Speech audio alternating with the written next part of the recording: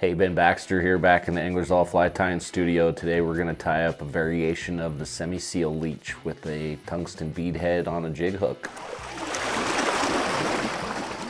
Right, we're starting with a XC400BL from Umpqua, along with a 3.2 mil matte black bead, and this is 100 denier or 6/0 nano silk thread from Semperfli. Just gonna go ahead and start our thread right here behind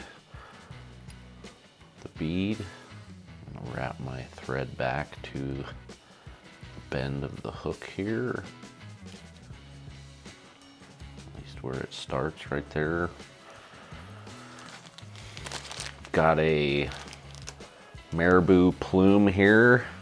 You can see there's a little bit of a tip there, so I'm actually going to trim that out because I don't always like how that looks at the end, but it also doesn't really take away from the taper of the feather. Gonna go about 1.5 inches back on the quill, maybe 2. So we're just working with the tip of the feather there. I'm gonna go ahead and just trim that. So this is meant to be a pretty slim fly, so I don't want to build up a whole lot of bulk. I'm gonna take about 1.5 or so of the hook shank, somewhere around there. Let's do a little pinch wrap. And then as I'm wrapping forward, I'm kind of holding the marabou there so it doesn't twist on me a whole lot. And come back and kind of pinch it down on the top again. I'll trim this out.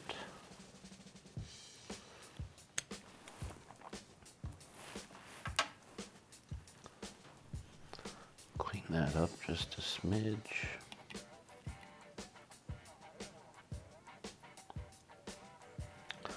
If you wanted this heavier, you could obviously do some lead wraps or something along those lines underneath the body or just right behind the bead there.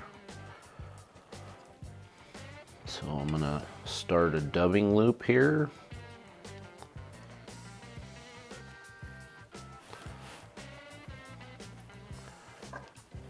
My trusty old dubbing loop tool from Stonfo. And last material is the Arizona Simi Seal from MFC.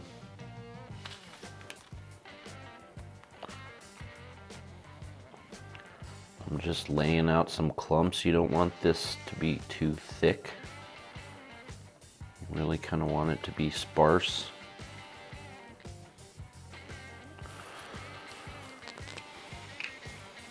Throw a little bit of dubbing wax in there.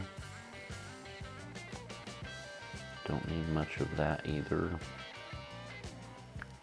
Just enough to grip. Like I said, this thread is pretty slick just by nature, so especially with a synthetic material, kind of hard to get it to grip the way you want it to, so I'm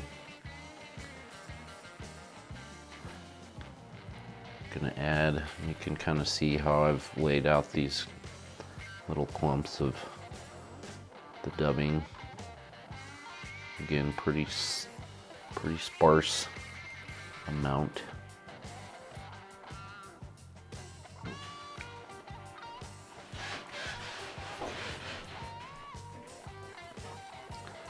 Spin that up.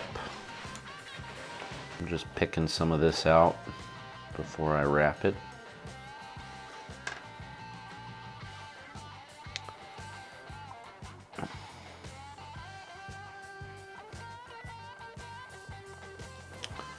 And as I wrap, we're gonna palmer it back so it doesn't bite down too much on itself, and we can pick this all out at the end again too. Don't want too tight of wraps.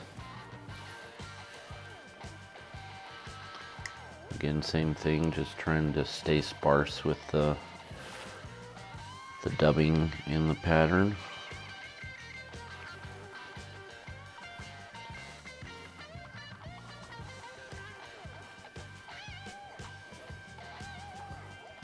I know this doesn't look great at the moment, but once we pick this all out, it'll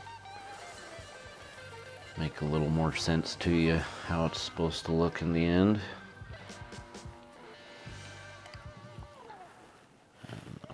One more real close wrap behind that. I have a little extra in there, which is fine. I'd rather have a little extra than have to do a whole nother dubbing loop.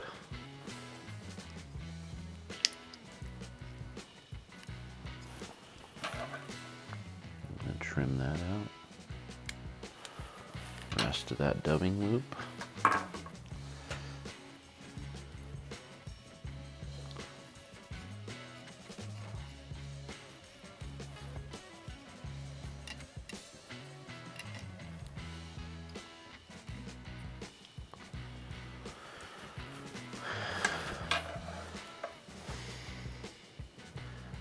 I'm just going to go through and kind of trim a taper into this.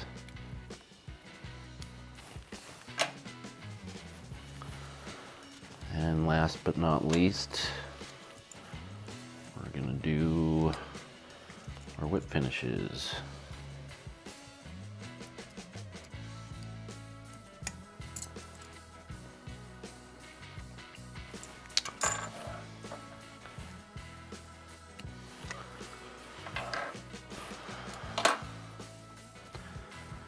Again, pretty sparse pattern. My eyeballs are not liking how long that is, so I'm going to trim a little bit more. Again, you can brush this all out and trim again if you're really particular about it. You don't have to. I'm sure the pattern will swim just fine without trimming it up. But there it is. That's the Simi Seal Leech. Thanks for watching. Give us a like, subscribe, check us out on YouTube, Instagram, and keep an eye out for more videos.